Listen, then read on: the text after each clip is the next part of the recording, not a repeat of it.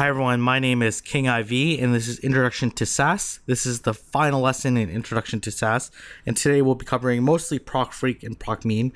I'm going to save PROC univariate for our Introduction to SAS statistics, which I'll be covering in the next couple weeks. So if you haven't checked the previous 6 lessons, definitely check them out. And I'm really excited to teach PROC FREQ and PROC mean because I think you spent so much time learning SAS. Now it's time to actually do some cool and interesting things with SAS. So you've learned the basics. Now let's start moving on to the little bit more advanced stuff. So PROC FREQ and PROC mean are good ways of analyzing and developing some descriptive statistics on your data. So here, let's start with PROC FREQ. And PROC FREQ is pretty similar to any other PROC step. So you want to go PROC FREQ, and then you want to define your data. In this case, we'll be using the SAS help.cars. And then we're just going to write the word tables. And then we're just going to look at the frequency of origin being where these cars are made. So you can see here you have the frequency, so how many instances do they occur, what the percentage is relative to the total population, and then you'll see this cumulative percentage. And cumulative percentages in this case is not really that important because these are non-ordinate, which means there's no particular order in the origin. In this case, they're just ordered by alphabetical order, but they're not ordered by, for example, ranking as a good example. Yeah, ranking is probably the best example in terms of categorical variables. Next, what we're going to do is we're just going to add a title here just so we can differentiate between these different reports that we're running. So here we'll go origin, FREQ, one way. And then we're going to paste this, and then what happens if you want to know not only the origin frequency but also the drivetrain frequency at the same time. So we're going to add drivetrain to this table. So pretty simple, really straightforward. Let's run that, and now we have not only up here the original one but also the new report that we created, which has both origin and drivetrain. And you'll see the frequency here for origin and then the frequency here for drivetrain. So pretty neat, pretty interesting. What happens if we want to do more than just one-way frequency? So oftentimes the interesting components are not only the frequency of a single categorical variable, but the frequency of 2 categorical variables to 3 categorical variables. So the way we do this is all we have to do is put this this multiplication sign, and you'll see here it produces kind of like a pivot table across the top where drivetrain's across the top and then origin is the rows. And then you'll see here that the total here, this 158, ties up to the table up here, and this 92 ties up here, so you can see the totals. But really interesting, so you can see the number of Asia all-wheel drive, number of Asia front-wheel drive, rear-wheel drive, etc. And so that's the frequency. And they also have the percentage, total percentage relative to the population. You also have the row percentage, so within this particular row, how many of Asia is all-wheel drive, front-wheel drive, and rear-wheel drive. And as well, you have the column percentage, so you can see how pervasive is all-wheel drive relative to each of the regions. So really interesting. You can immediately tell us some interesting inferences from this data. So for example, you can see that front wheel drive is much more popular than all wheel drive and rear wheel drive in Asia, and that's also the case in the US.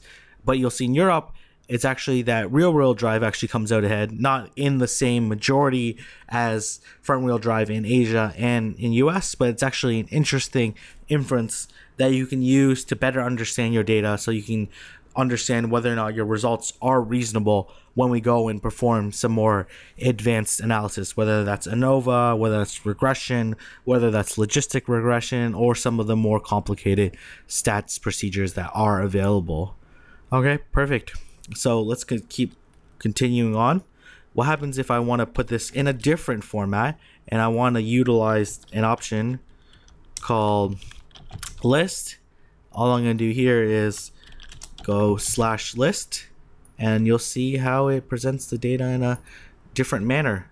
Instead of presenting it as a cross, kind of like this table, it'll present it in this kind of, put them all in one row. You'll see here this 34 corresponds with this 34 up here, so you can kind of do the comparison across the board. Obviously, you don't have the row and column percentages, which may be a disadvantage for you to take a look at, but it's still interesting. You can still see some of the outliers. You can immediately tell that front wheel drive, rear wheel drive, and front wheel drive are some outliers in this area. But it also can be just deceiving because the population by origin is different, but not overly different. But if, for example, Asia or the US or Europe were significantly large or small, these percentages may be deceiving because they're percentages across the board, not relative to the particular area. Or you may find that useful. I don't know. A couple of different options that we're going to be utilizing. A cross list. So all you have to do here is define cross list, and it presents again another interesting view of your data.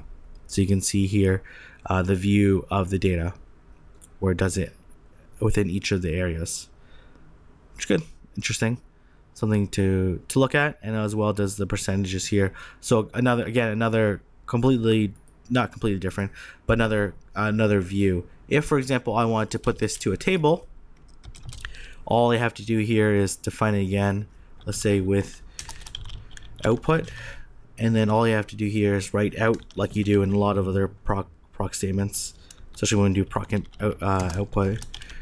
Here we're going to go proc freq, work.freq, so it's going to save to the temporary work file. And then, so now if we go to a temporary work file, the work library, you'll see here, now we have the frequency here. Now we can run some additional analysis, some additional statistics, some really useful information. So that's PROC FREQ, and that's great. And let's move on to PROC mean, which I also think is super useful.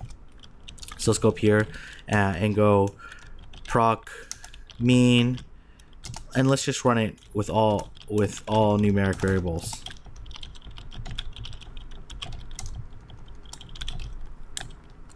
Okay, and let's go PROC mean data equals SAS help cars, and all we're going to do is, if we just run it, okay, I misspelled means here, and it's, I forgot the semicolon here. So you can automatically tell based off the coloring whether or not your script's going to be successful, or at least has any syntax errors. And you'll see here, it basically does, these are the default statistics that are run. So mean, obviously the average, the standard deviation of this particular sample, the minimum and maximum values. So you can see here, really interesting, really useful. Perfect. And that's good. But you might think like, oh, is that all the statistics that you can run with proc means? Not even close. So here we didn't define any variables, but if, for example, we wanted to define certain variables, so for example, if we wanted to go var MSRP, and we only want to analyze that data, and I wanted to analyze, for example, I wanted to know, let's say this, I just want to look at the normality of the data. So I'll go mean, I'll go kurtosis, and I'll see how skewed the data is for MSRP. And you take a look here, presents some, so you can see this data is probably not a normal bell curve, so you can actually take a look at that and run some analysis. So that's good, it's interesting.